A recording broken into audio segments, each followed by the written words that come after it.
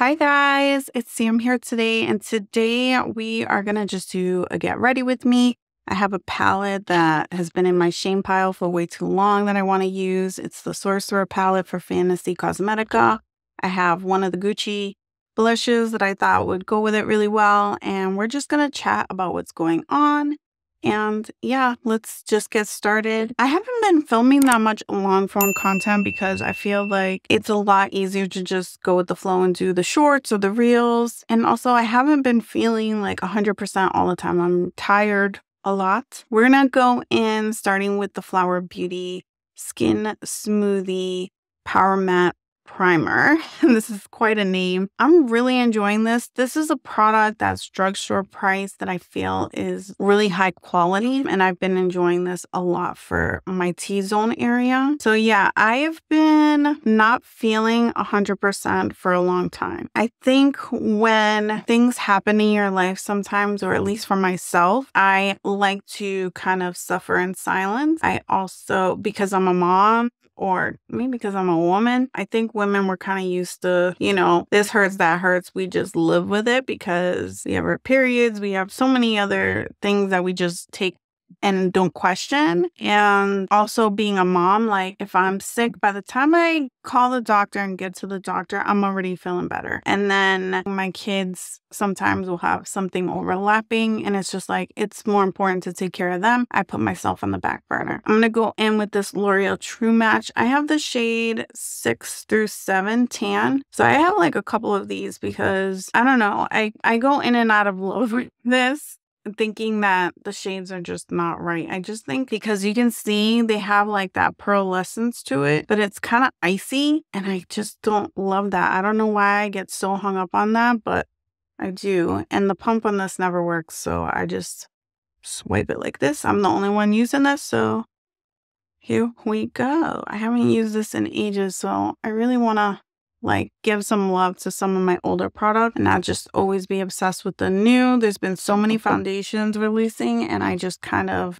been telling myself, no, no, no, no, no. Getting back to what I was talking about was, I don't know, I feel like ever since I had my youngest daughter, who's about to be 8, I've had like a series of issues where whether it was like a period of months feeling like I might have had some IBS kind of situation that cleared up on its own. I've had issues with sleep, and I've had issues with just not feeling well in general. On occasion, I will just feel feverish. I will feel very fatigued. I will have body ache, chills. My body temperature will kind of rise, but it won't ever be like an actual fever. And at first I thought it was just hormones that, like something that will happen when I get my period. But then after it happened so many times, I think like the first year, I realized like not every time that it happened was with my period. So, and it was happening more frequently. I couldn't really quite put my finger on it. I was complaining about the fatigue, and the issue with the body temperature and the chills and stuff was that I didn't actually have like a full-fledged fever. It never went like past like 100. It wasn't like something that could be like a really red flag. You kind of look at things like they're all different things, not necessarily that they're all related. And I wasn't always consistent about like calling my doctor every time something was wrong with me too, because I didn't want to be like, I hate to say it, I worked in a doctor's office for over 15 years. You don't want to be that patient, because sometimes you do get kind of flagged as like a person who's always coming up with something. So I think I had like a little bit of like self-paranoia about that.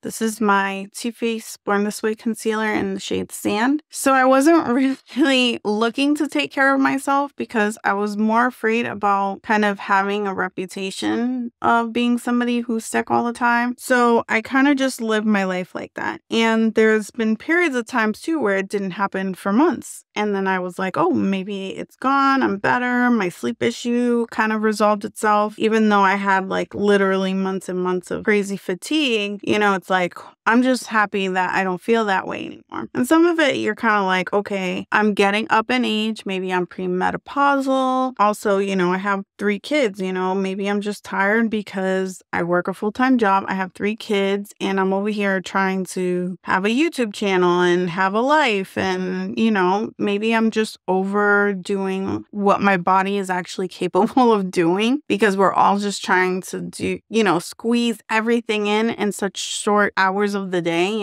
especially when you dedicate so many hours of your day to work. So I was just like, maybe I'm overextending myself and I'm just having like burnout, and a lot of things resolve itself. But 2001, I had this experience where I woke up in the morning and my face was swollen. I actually didn't realize, because this was a time where I was sometimes not really wearing makeup to work because, we were still dealing with COVID at work at the hospital. Sometimes in the morning, I would just, get ready, brush my teeth, and walk out the door and not even look at myself in the mirror. And I remember that day because I got into the office, I'm working, I'm logged into my phone, I'm drinking my coffee, and one of the doctors walked in and he was like, "What's wrong with you? Are you on prednisone or something crazy like that?" And I was like, "What are you talking about?" And I took a look at myself in the mirror and I was like, holy crap, my face was swollen. So I called my doctor. So I ended up going to see my doctor and she gave me an EpiPen and was like, "I want you to see an allergist." I ended up seeing an allergist. We thought maybe initially I was eating like some Mr. Good bars, that maybe it was peanut related. They tested me for a peanut allergy and it was negative. This is where I kind of start putting myself on the back burner. My youngest had a foot injury like within a week of that happening. My son broke a picture frame and didn't pick up all the pieces of glass because he couldn't see it. And she stepped on a piece of glass. It literally cut her foot on the center of her foot, where your foot bends from here to here, like all the way across her foot. So she had to have stitches and we had to bring her to an orthopedic doctor and make sure she didn't cut through any tendons. And she had to be like in a special boot so she wouldn't put weight on it so the stitches could heal. It was like a whole ordeal, and for weeks and weeks. And I actually ended up like canceling the follow-up appointment to the allergist after I got that the peanut allergy was negative, because I was like, well, I'm not allergic to peanuts.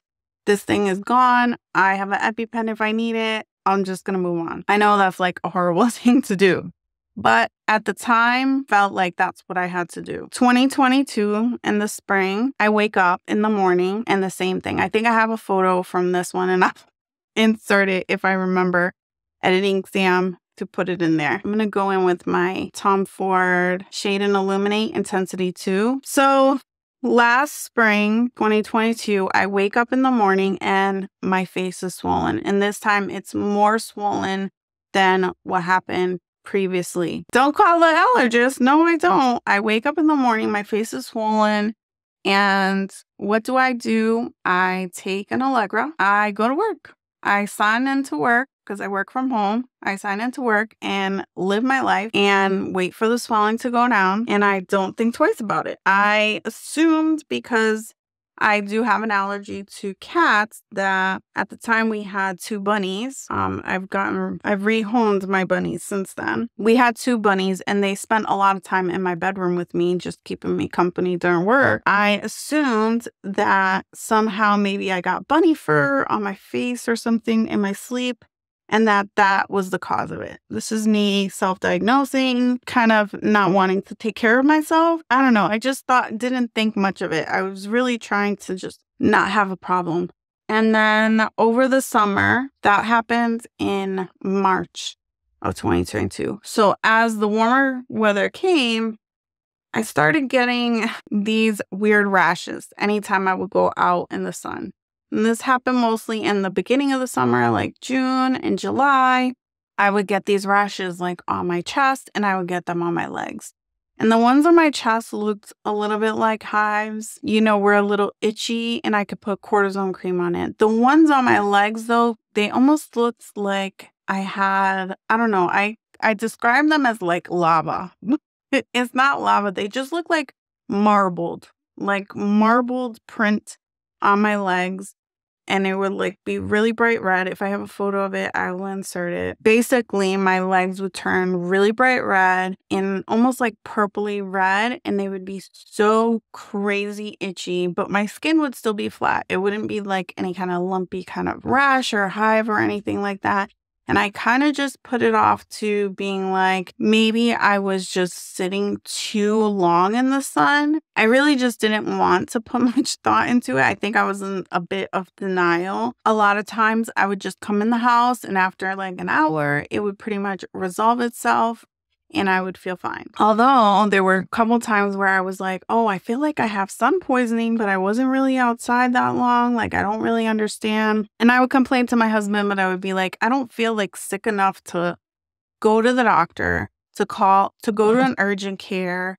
And if I call my primary care, I'm going to get an appointment for tomorrow or some other day. And by then, I'm not going to feel like this. So that's the problem sometimes with healthcare. It's like, when you have an issue and you don't feel like it's emergent enough to go to like an emergency room or an urgent care and sit there for hours and hours, and especially when it resolves itself at home, and then it's like, well, do I make an appointment and I go into the doctor's office and then I can't really show them what's going on? They have to just take my word for it. And I just felt like there's no way they're going to believe like I had this rash on my legs 2 days ago from sitting outside. Like, that's not a real thing, you know? About a week ago, I'm going to go into this blush. It's the number 9 Intense Plum. She's really more pink. She's more like a mauve-y pink than a plum. And she's a little bit scented, but it's not very strong at all.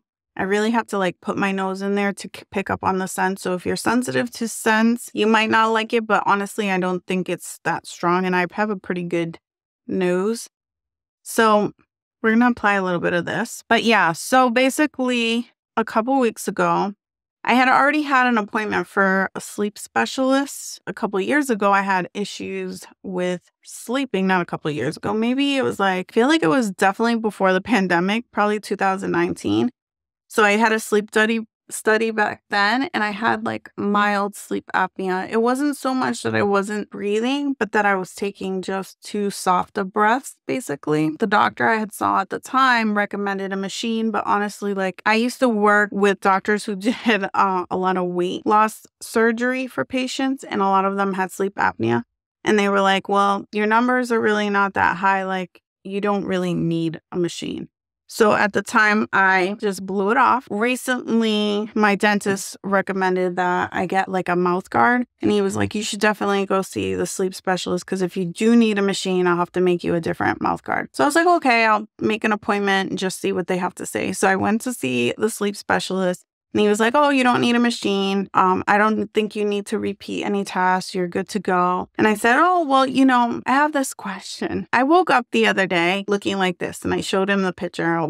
I'll insert that. Definitely, I have a picture of that. And I said, and I looked like this, and I took an Allegra and it went away. But like, I don't know why this keeps happening. This has happened several times. And he's like, good question. This is not my expertise. But the reason why I brought it up was because his office was in a lung and allergy clinic. So I was like, well, maybe he knows. So he was like, I don't really know what that is, but it looks like angioedema. But to figure out why you're having the angioedema, which is the swelling that you're having in your face, you really do need to have more thorough allergy testing. So he's like, wait a second, let me talk to a colleague. And it happened to be the same allergist I had seen way back in 2021. And she recommended just taking an Allegra every single day till she could see me, because she was giving me an appointment, but that he could run some blood work to check for other allergens in the meantime. So I go get the blood work done. I wait for my appointment, which is like 2 weeks after that. I'm just thinking maybe she's going to find some kind of allergy in there that I'm not realizing that I'm exposing myself to. Maybe it's dust, maybe it's some kind of pollen that I'm not really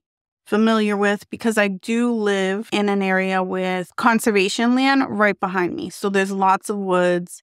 And there's all kinds of trees and bushes and everything like that back there. Plus, I have chickens. So I'm like, maybe it has to do with the chickens. Maybe it has to do with, all these other things. We're going to go into this palette. All right, I think I know what I want to do. We're going to go into this shade here first. That's Unleashed. I go into her office and she's like, yep, you're having this thing called angioedema. And what you're experiencing, I'm showing her pictures of some of the rashes I had on my chest, some of the rashes I had on my legs from the last summer. And I'm like, even one time I showed some of those pictures to a friend, I had some other weird kind of rash.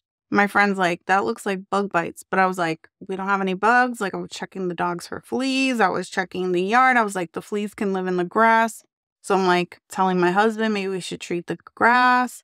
Maybe we need to smoke out the yard. Maybe it's some kind of mosquito biting me. Like, I was just getting all these kind of weird things. I'm showing her these things. And I brought my husband with me because I'm like, I told my husband, I was like, I don't want to be one of those wackadoo patients. And I know it sounds stupid to say that, but it's true because I need somebody to corroborate my story. I feel like I'm having all these weird rashes and unexplained things, and I don't understand it. And I feel weird telling it to a doctor because I know what it's like when I worked in a doctor's office. Not every person is like this and not every patient's like that, but every once in a while you come across a patient and you just assume they're crazy. And I hate to say that, but it's just the honest truth. I brought my husband with me because I was like, I just need support. I'm showing her the pictures and, we're talking to her and she's like, I read everything in your chart, all the things that you've had going on, blah, blah, blah. Because it's not that I didn't call my doctor any of the times I was having issues. It's just that I didn't call her all the time. I didn't want to make a bigger thing of things than it was, and if I went to the office and she was like, oh, maybe you just have an upset stomach, I'd be like, okay, sure. I kind of made up reasons in my mind. Like, you kind of make up excuses for things that you kind of want to go away. You don't want them to become a thing. Personally, I feel like maybe I do that because I just can't handle another thing. You know what I mean? Like, we have so many things going on. It's like, I don't need any other thing going on in my life. I have enough going on. She kind of looks at me and she's like, yep, I looked at your chart. I looked at everything.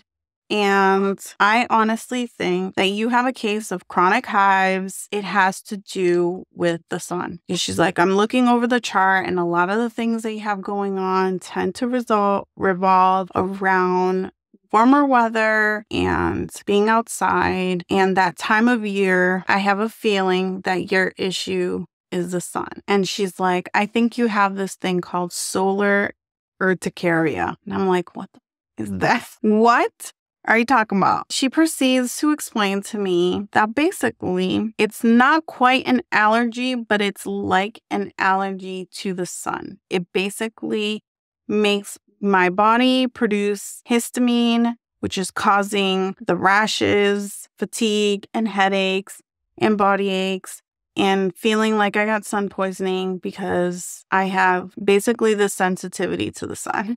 Immediately, my husband's like, we're going to Puerto Rico this summer to see our in-laws. Like, my dad lives in Puerto Rico. I have siblings there. And we were planning to bring the kids because my grandmother passed away last year and I wasn't able to go. I didn't even say I'm going into this purple shade called Empowered. So we had bought tickets and everything to go this summer and take the kids. Because the last time we went to Puerto Rico, my youngest was only 1 and she's going to be 8. So they don't really even remember. And my grandfather is still alive. So we're like, it'd be cool for them to meet their great grandfather. And that way, I don't know, they have a memory of that because now my grandmother is gone. My husband immediately says to the nurse, what are we supposed to do when we go to Puerto Rico? Because the thing is am I not supposed to live my life? So basically the plan is right now is I take an Allegra every day. If I plan to be outside, go to the beach, anything like that, I need to be covered up, obviously, wear sunscreen, light clothing.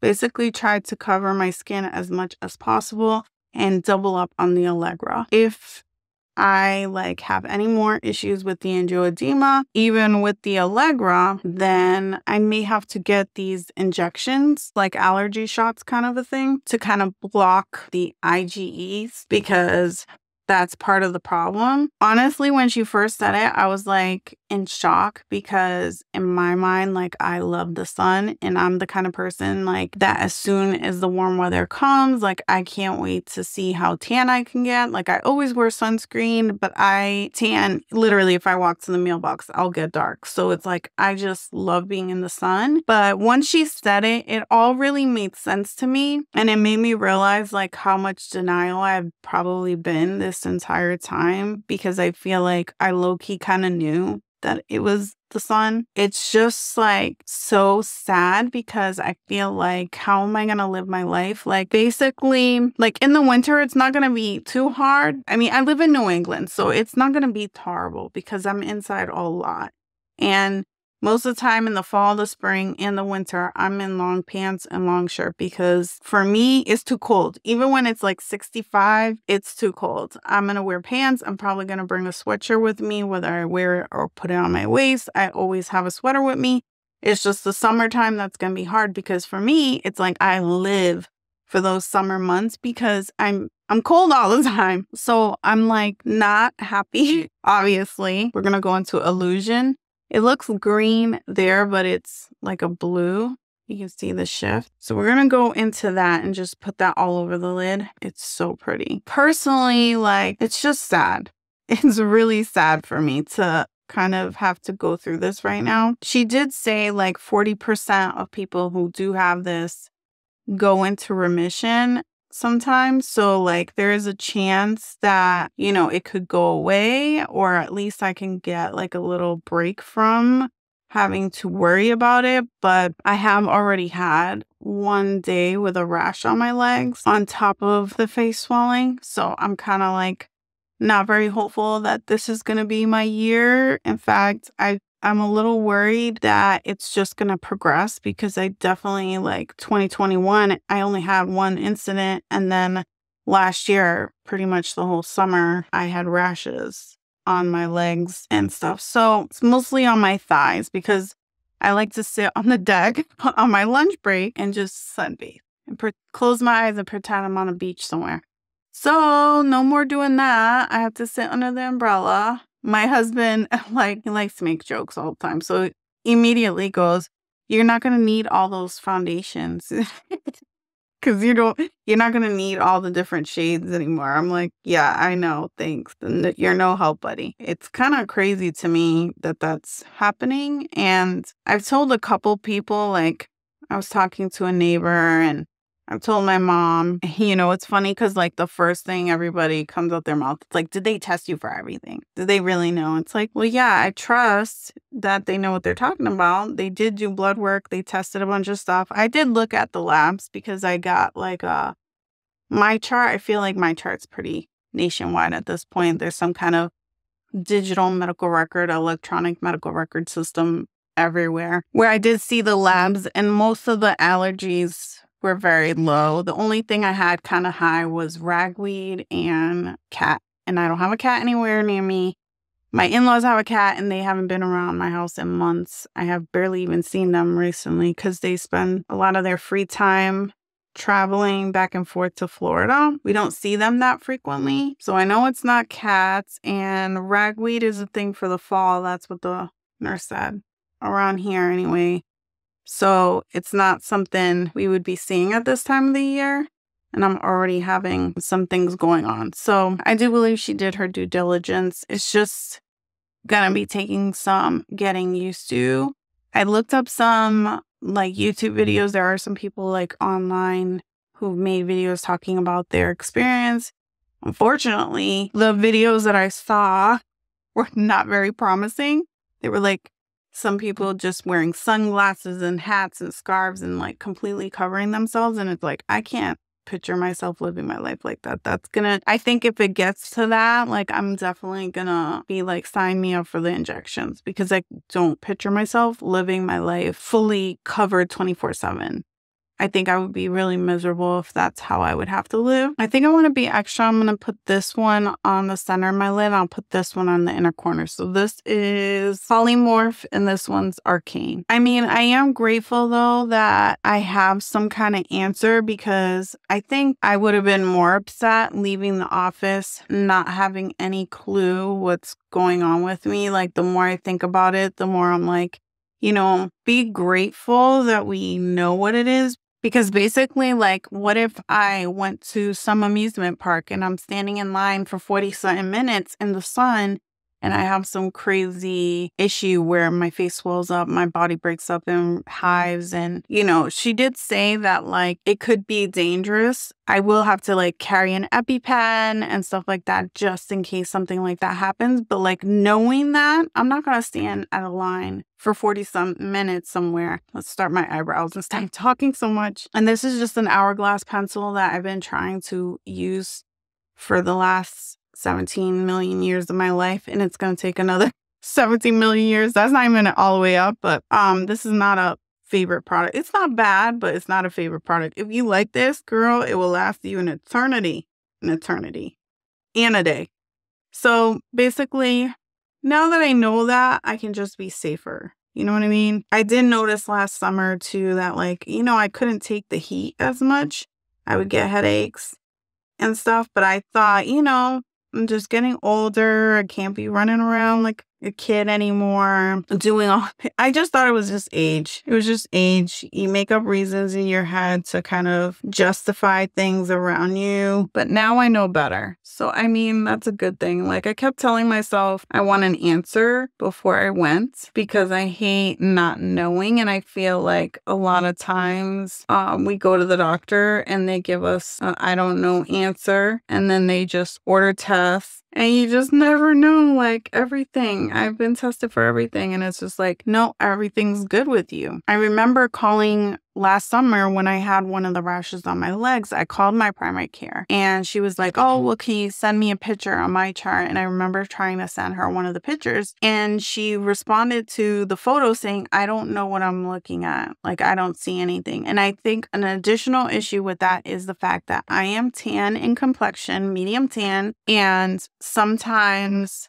redness doesn't show up in photographs. Or it does show up, but if you don't know what you're looking at, you can't see the difference between maybe the pink peachiness of my undertone and an actual red that's on my skin. Maybe you don't know the difference of that if you're not familiar with different colors. You know what I mean? Like, a black person can have a rash, and to them, they can recognize the redness in their skin that maybe somebody who's not familiar, they don't even see that. So I think that was part of the problem too. My primary care's response was like, I don't really know what I'm looking at, when the allergist had already seen it in my chart, and she already had, she let me talk in the visit, but you could tell on her face, she already knew what was wrong with me. She was just kind of letting me go through the motions. And she was like, yeah, I looked over everything, and she knew exactly. She was like, I've seen rashes look like this. I've seen rashes look like that. I think, on different kinds of people, but I think what I see that you have is this thing. So, and I trust her. I feel like sometimes personally, I trust nurse practitioners or like physicians' assistants more than I trust doctors, because in this day and age of medicine, and this is just maybe just from knowing from being on the other side, the nurse practitioners tend to deal more with the day-to-day. Doctors tend to know just their like specialty, or they pay closer attention to their specialty. And especially if they're like surgical doctors, not all doctors are surgical doctors, but they can recognize stuff that has to do more with surgical things. But sometimes a nurse practitioner can be a little bit more like a generalized doctor with specialty. They catch things that sometimes primary cares don't even catch. We had a nurse practitioner that was just so thorough, and she used to catch things all the times that primary care doctors just don't have the time to do, because I feel like a lot of times primary care doctors, they go in there and they have their checklist. They're like, okay, to do a physical, we're going to do X, Y, and Z. We're going to run these blood tests. Everything is going to be very standardized. And then we're going to say, see you later. Whereas I feel like nurse practitioners, especially really good ones, especially ones who work in different specialties, they know how to find the things that stand out. And I just felt like she was very thorough and she was really good with me. She definitely knew what she was talking about. I felt like her confidence and it made me feel confident. We're going to go in with this lip liner from ABH. This is Parchment. I don't line my lips very often because I kind of have a natural lip line. And I don't like my peak here because the side has like a double little thing going on and this side's pointed, so they don't match. But anyways, you know what? I don't care. I don't care. An interesting thing that I thought about after, like, since being at the doctor, and I'm thinking back more about all the things that have gone on over the years that I've complained about. I remember complaining to my husband, my mom, everybody, my coworkers, complaining to my doctor that I was feeling ill. Like, I would go through the whole day feeling fine, go to work, feel fine, have my lunch. And then by the time it was like 4:30 and I was leaving for the day, I would feel so sick. I would feel, and not sick like, oh, I'm feeling nauseous, I want to throw up. I would feel sick in the way like very tired, lethargic almost, like feeling like body ache. Again, feeling like feverish without just not feeling well. And I would lay down and I'd feel like helpless to my family because I'm like, I'm too exhausted to help. And the truth of the matter is, every day at lunch, guess what I did? I needed to get out of my office. So I'd go for a walk. I'm sure a lot of you can relate, like being in a work office and feeling like, oh, I've been in this room all day long. I don't have windows, blah, blah, blah. I'm going to go out for a walk. And I'd walk around the entire campus. Our hospital was close to like a lake. So I'd walk down to the lake and then I'd walk back around. And I would do that in spring all the way to the fall. I was probably exposing myself to the sun, sitting on a bench, text messaging friends, scrolling on Instagram, sitting in the sun, feeling great.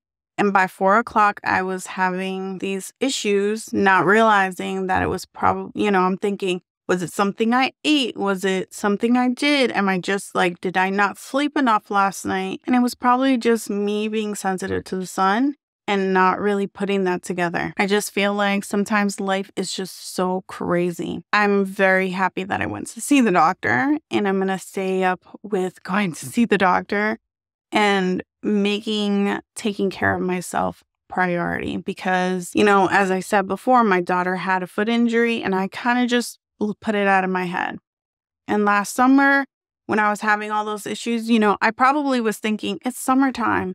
I don't want to go to the doctors. I want to go to the beach. I want to go on vacation.